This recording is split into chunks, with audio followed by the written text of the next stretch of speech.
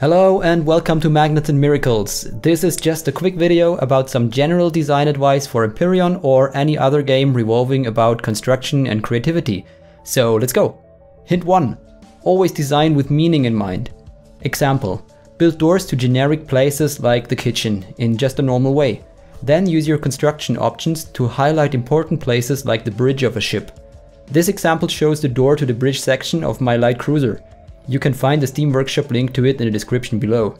As you can see, I've embedded the door into the wall, which makes the wall look thicker and more important.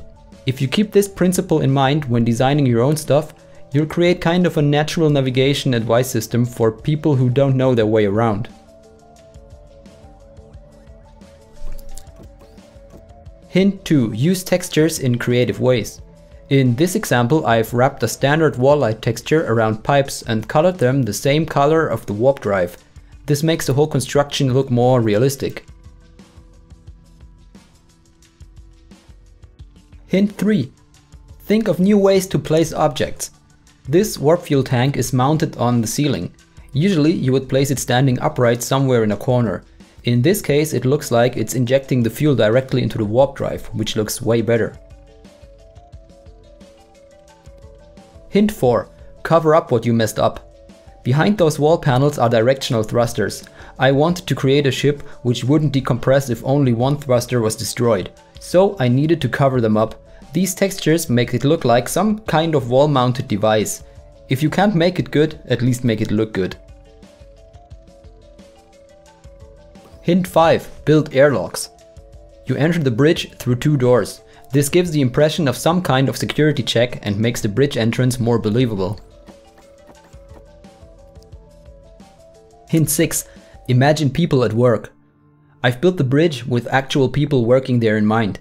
The captain should sit a bit elevated, the pilot needs the best vision if he's forced to fly without instruments, and so on. Again, it makes it look more realistic in the end. Hint 7. Refer to real life. People love things they already know.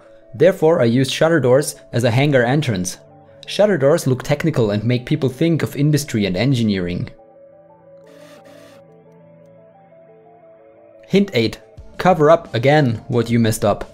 I needed a flat roof to keep the ship streamlined. To cover up its edges sticking out of the ceiling, I just textured them to look like hangar lighting. Problem solved. Hint 9. Use transparent materials as a guidance system.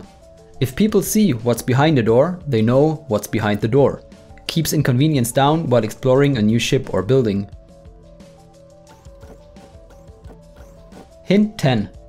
Separate areas by their looks. I've decided to go with round soft lights in the sickbay because it separates it from the military and industrial look of the rest of the ship. That's an easy way to make rooms look more relaxed and casual. Extra hint. Create recognizable styles. Below these pipes is one of the main thrusters. Remember the pipes leading to the warp drive? If you keep this principle in mind, you'll create a distinctive style which adds a harmonic look to the whole construction. Also again, it eases navigation and lets people know where embedded objects may be located. So that's it for today. If you enjoyed the video or found it to be helpful in any way, please give me a like and don't forget to subscribe to my channel. Thanks for watching and see you on the next Magnets and Miracles.